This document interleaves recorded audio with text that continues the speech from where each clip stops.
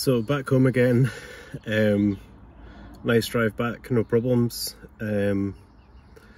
So I think what I'll do is I'll just do a quick walk around video of the car before I put it in the garage, so we can have a video to compare it to, because once it comes out of the garage it's all going to have been painted, so hopefully it should look very different.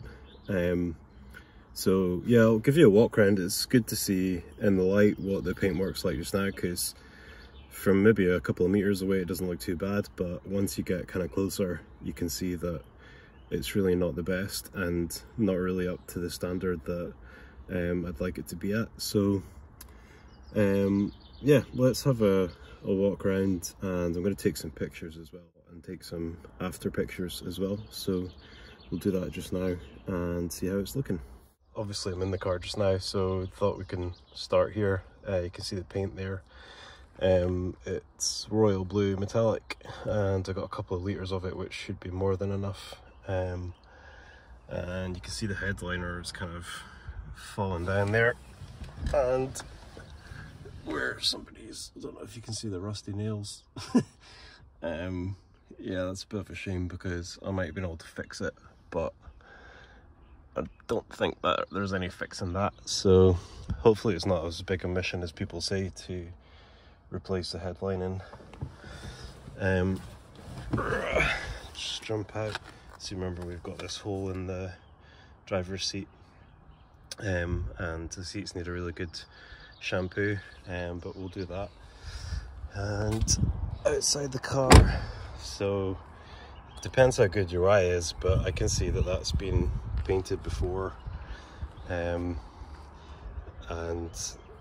you can see there's lacquer peel, so it's not really been painted brilliantly. You can see that the vinyl strip that goes around the back window on the 16 valve, you can see that's all cracked and peeling off. That's just going to be with years of the heat from the sun and just drying it out.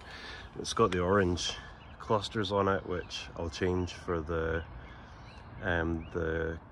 smoked and red ones. I picked up an original pair of them. You can see when it was getting washed that they've blown off the G from the Golf badge. I was kind of leaning towards just buying some new ones, so that's decided that for me. Probably won't paint these bumpers. I mean, obviously I'm going to paint the body coloured part, but I'm hoping that some bumper black should just bring that up nicely, because it'd be good to leave as much of it as original as possible. The wheels are really in good condition. They've obviously been reconditioned at some point, but I'm not going to paint the whole car and then just put the wheels back on it as they are. So once I've got it on the ramp and I'm happy with where it's sitting, I'll take the wheels off and drop them off to get powder coated. You can see there's a wee ding there, and there are wee dings on the car, but from that point of view it's not too bad. That door's been painted as well at some point, and you can see the rust bubble down there.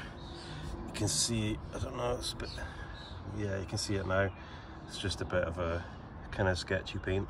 It looks as though somebody's kind of maybe just put the paint on a little bit too hard there, and that's what's happened. Sometimes you can, you know, wet sand it down and make it look good, but we're painting it all anyway, so it doesn't really matter. I'm going to repaint the grille. I believe that's meant to be Mars Red, but we'll check that. I probably will put the clear indicators on because they look a million times better than those. And this wing's not too bad. I've got some new side repeaters, and some scratches on the door. Again, that door's definitely been painted. You know, I think most of the car's been properly painted at some point. If you can see that on the sunroof, you see how the paint's kind of dull. Again, that's been, it might have been aerosoled actually. It's like been put on really hard, and it hasn't been wet sanded and buffed, so a wee bit of corrosion there. These could be the original number plates. It is obviously from a VW dealer, and you might think that if it was the original ones they would have put them on straight, but having worked in a new car dealership, you'd be amazed at how often brand new cars come out with squid number plates. And the roof, quite a lot of light scratching as well. Looks like it's been through a car wash at some point, which is never a good idea, but we're painting that anyway. But I'm just noticing the door there as well. You can see the paint's not too good there. So once we finished, it'll have a nice uniformed paint job. It'll all be fresh, and it should be looking 100 times better.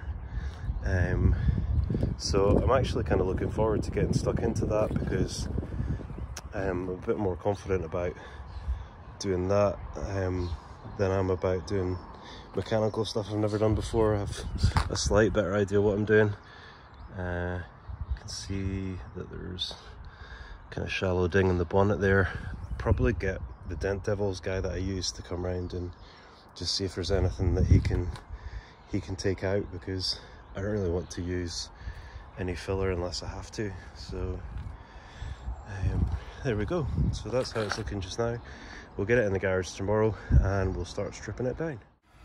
Alright, so back in the garage again, and look about as good as I feel. But never mind, just need to push on. So basically what I'm going to do now is just take all the plastic trim off and try and take the windows out. So I'll stick that on time lapse so you can watch it being done, and then it'll probably be a case of just 1000 gritting most of it, and then we'll see what's happening with the rusty bits. I might need to use a more coarse grit on them, and obviously there might be some bits that need filled. So, but first things first, we need to get rid of all the plastic mouldings. I'm not going to take the bumpers off because I don't really have anywhere to paint them if I take them off the car. So I'll just mask them off really well, but I will take the grille out because it'd be kind of stupid not to. It's so easy to take it out. So let's get cracking and see how we get on.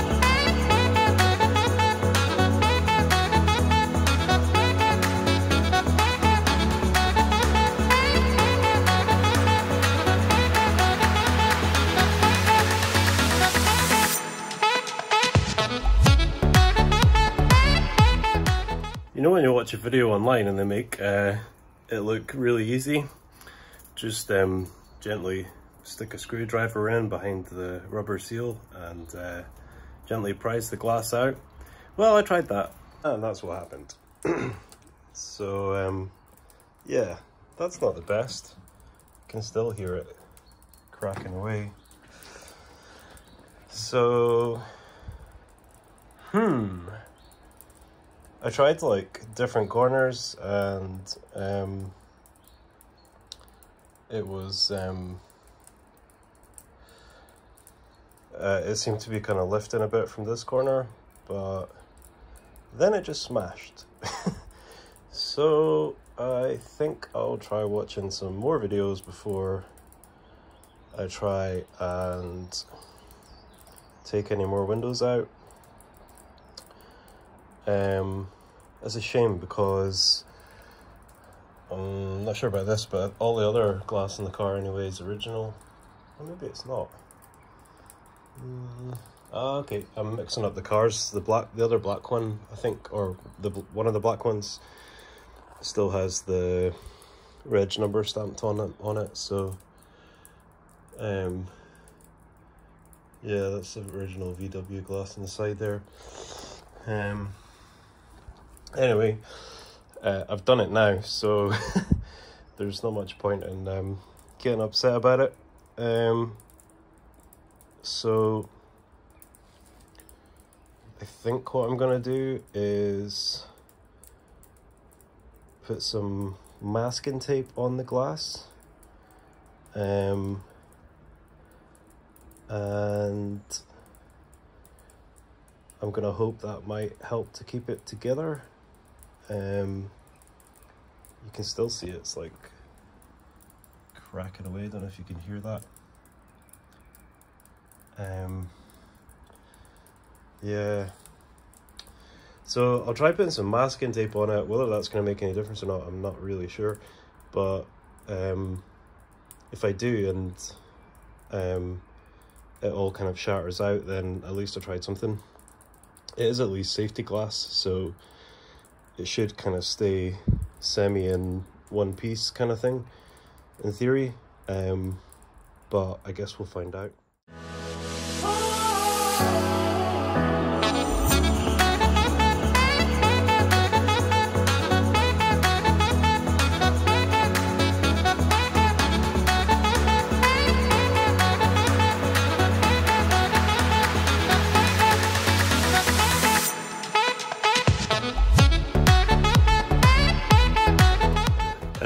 That didn't really work.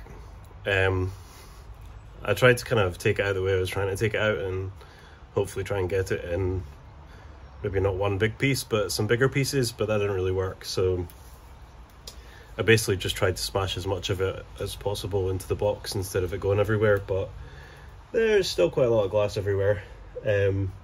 Luckily I can just lift the car up in the air, so I don't really need to worry about bursting tires and things. So I think I better go and grab a hoover and try and get as much of this glass out as possible. I did manage to get quite a lot of it in the box, so I'll have a look, and that's how not to take out a glass car window.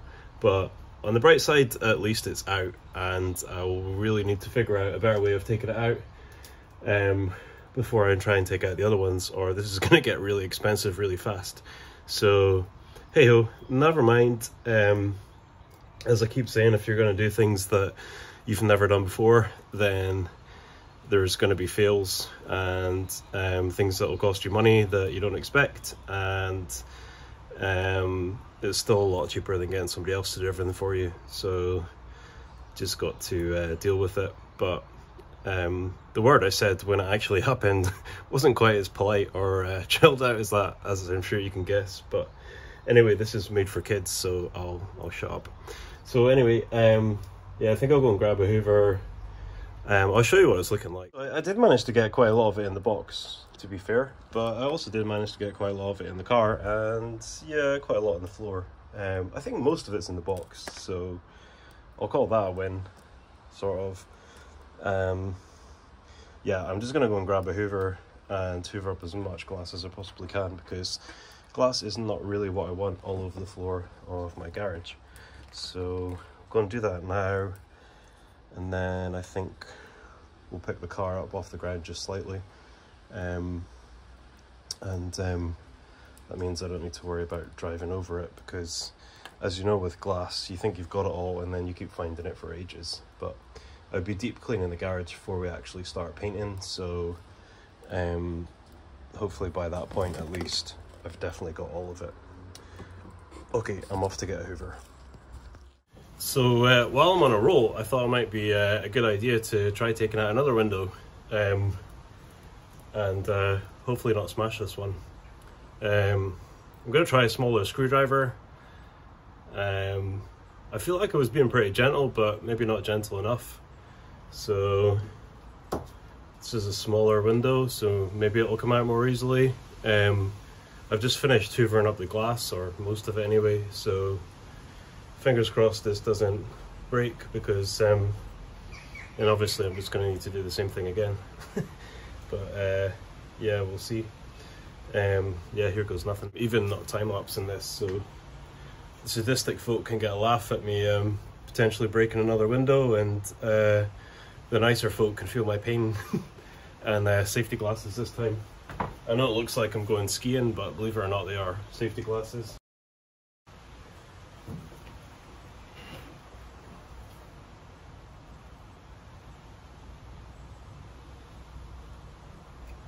Try just like I did this on the other one, just separating the seal a little bit.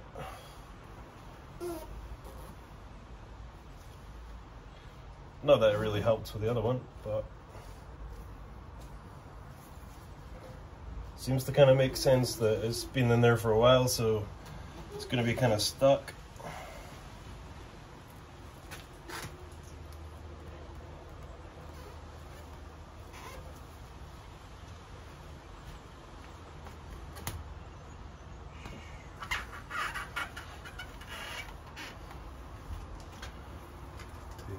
Drop the car a little bit.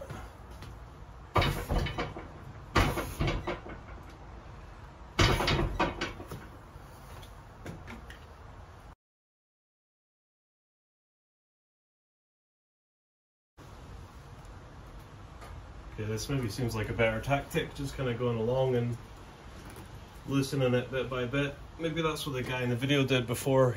He just grabbed the screwdriver and pulled it out. Every time I hear a noise, I think, oh no, I've cracked it again. Probably wouldn't make a very good car thief.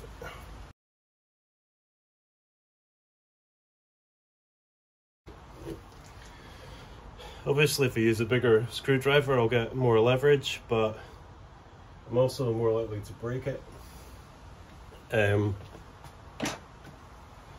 I've kind of gone from one extreme to the other.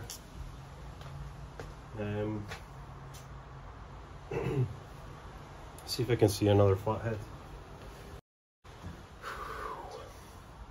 Definitely see that seal's sitting out more. The other option is obviously cutting the seals. You see it flexing, but I don't think it's I'm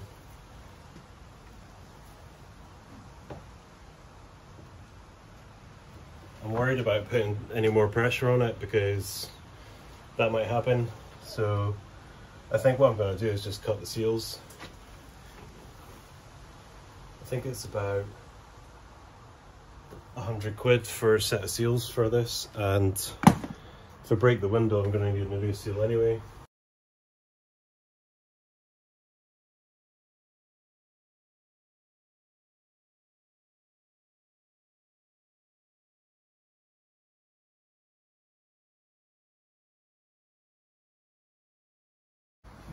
Heard a bit of creaking there I didn't like.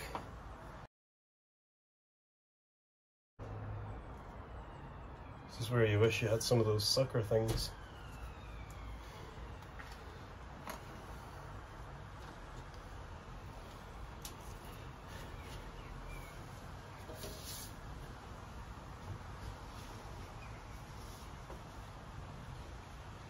That's where you put it. Do that way.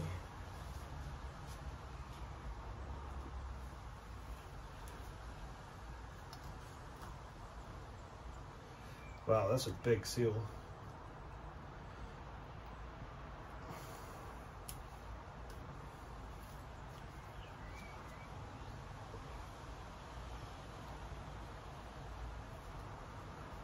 Yeah, it's not that thick. Oop. So obviously I've cut out where, you know, the thicker bit on the outside. But I can see why you're supposed to be able to pull them out, because the seal on the inside is really, there's not really much to it. But I can also see why the back one broke, because it's been in there for 30 years.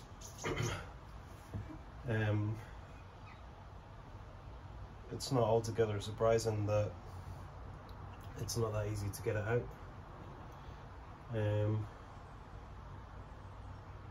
Alright, well, I got one out without breaking it. So I think I'll fire back onto time lapse, and I'm just going to do exactly the same thing again. I'm just going to cut the outside of the rubber. I think it's probably easier to cut the inside, to be honest, but again, I don't have anyone to hold it, so I'd rather not smash any more windows if I can help it. So yeah, I'll go and take the other side out. The front windows, obviously, I just need to wind them down, and then I'll be able to cut the windscreen seals on the inside, because obviously it's kind of, you know, gravity should hopefully hold it in place. I suppose I could leave the windscreen wipers on to help hold it in place, in theory. So yeah, I'll go and cut the other one out. Now that I've fixed the electric windows, the front ones should just go down, although I need to tighten up one of the regulators because it's not really working that well. I'm not sure whether it's just because it's an aftermarket regulator or because it was me that fitted it, but we'll get it right. So anyway, enough waffling, back onto time lapse, do the other window, and have a go at the windscreen, and then I can start taking things like the plastic wheel arch covers off and the rubbing strips down the side moldings, and yeah, hopefully today some 1000 grit sanding discs are arriving, or maybe have arrived already, because in which case I could actually get on with sanding it, depending on how long it takes to do the rest of it. It took me ages to get the rear boot lock off. I looked at a couple of videos and looked in the manual, and I think they were maybe designed for ones without central locking or something, because it didn't tell you how to take the rod out. That was the bit I was kind of struggling with, so eventually I figured it out, although I did break a plastic clip, so I need to add that to the list of things to buy before I try and put it back together again. But anyway, enough waffle, crack on, and hopefully we can get this thing ready for sanding, and then we can get painting it, well, after we do all the prep.